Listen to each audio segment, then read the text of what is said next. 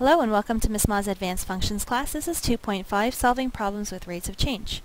So before we do that, you have to know that the instantaneous rate of change is 0 whenever we have a maximum or a minimum.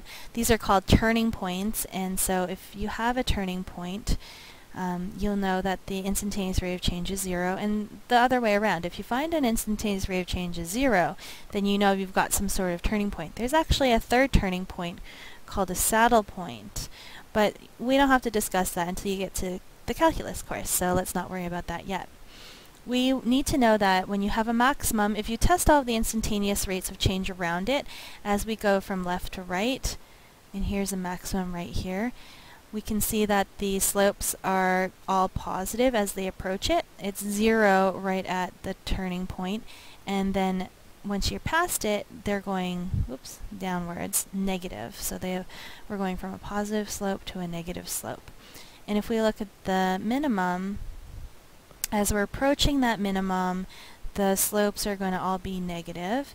Of course, at the minimum, the slope is going to be 0, and then as I pass it, the slopes become positive. So we're going from negative to positive if you have a minimum, and that's how you would test it. You just find the instantaneous rates of change around it, and then you could see whether it was a maximum or a minimum. So let's test this out.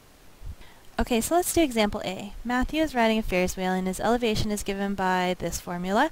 Brahm thinks that Matt will be closest to the ground at 55 seconds, and so we're supposed to agree or disagree and support our answer. So we know that if he's closest to the ground, this would be a minimum. So we're going to test the instantaneous rate of change at 55 seconds and see if it's 0.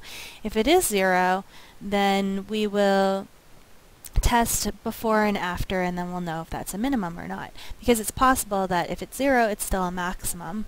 So let's see. We're going to use the difference quotient to do that. So at t equals 55 seconds, we're going to find the difference quotient. We're going to do h of 55.01 minus h of 55 over 0.01. That's the difference quotient. And if you type this into your calculator, you're going to find it's 1.0 followed by a whole bunch of zeros. So approximately 1.0 minus 1 over 0.01. So this is about 0. So actually, yeah, it is either a minimum or a maximum.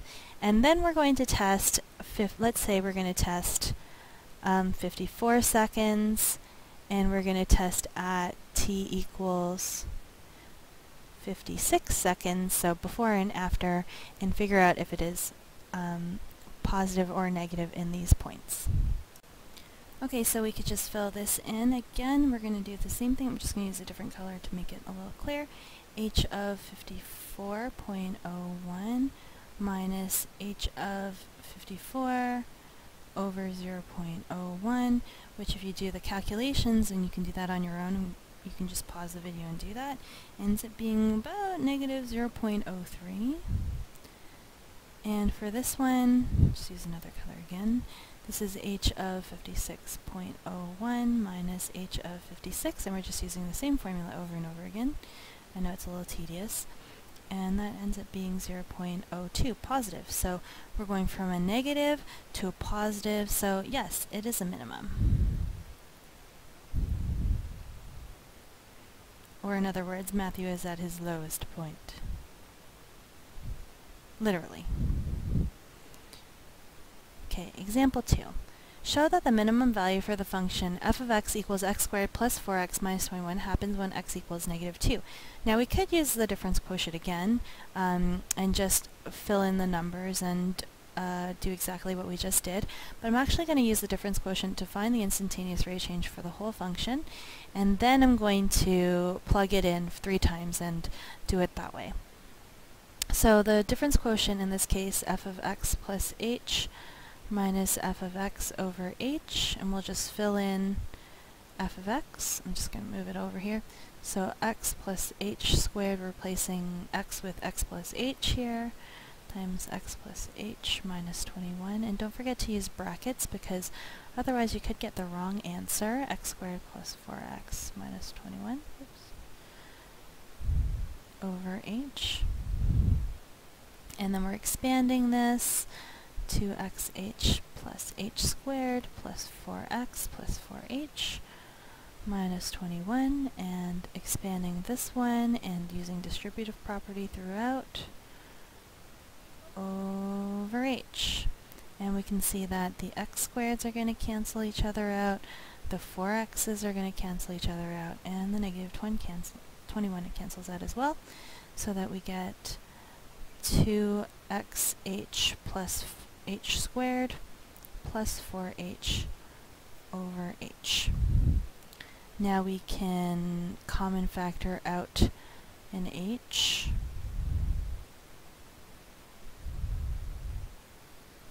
and cancel.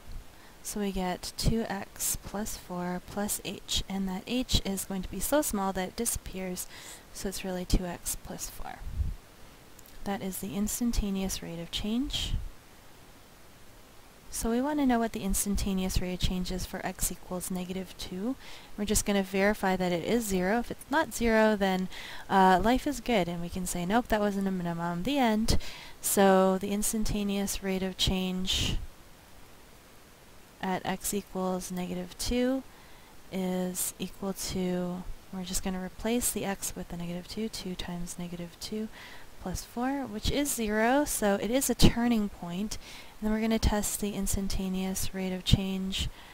X equals, let's say before it, that's like -3 or something, so that's 2 times -3, I was just thinking ahead there, plus 4, which gives us -2, so that's, we're on the right track for a minimum.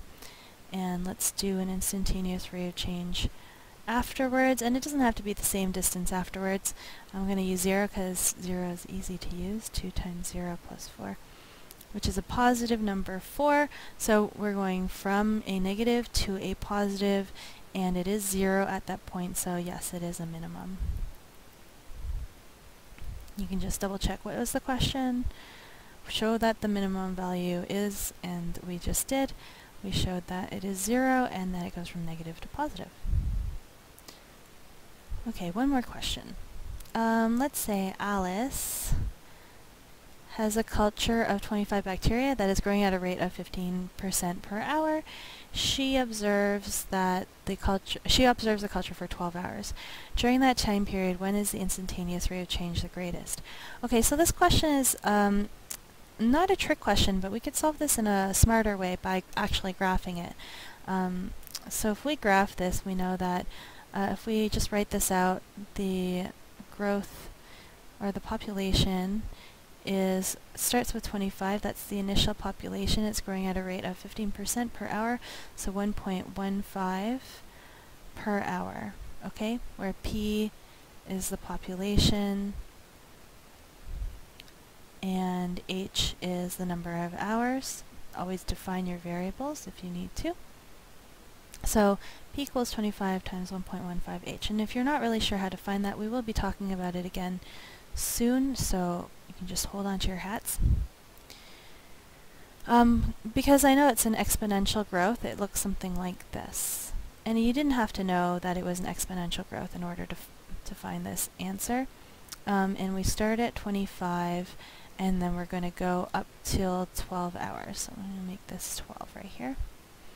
So this is the, this is the graph, and it asks us during the time period, when is the instantaneous rate of change the greatest? And since it's a graph that is increasingly increasing, we know that it must be at h equals 12. So we don't actually need to find the instantaneous rate of change to prove it. You can just explain it. So I'm going to say since, and this is a symbol for since, the graph is exponential,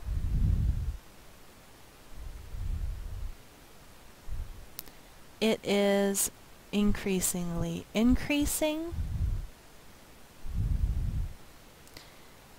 and the instantaneous rate of change is greatest at the endpoint, when h is equal to 12. And that's it. We could find the instantaneous rate of change for that, but this is a sufficiently mathematical explanation. So basically what we did was we talked about the instantaneous rate of change for turning points as 0. We talked about maximums and minimums and how we figure those out, and we applied those to some word problems. And so that is it. Write down your questions, and thanks for watching.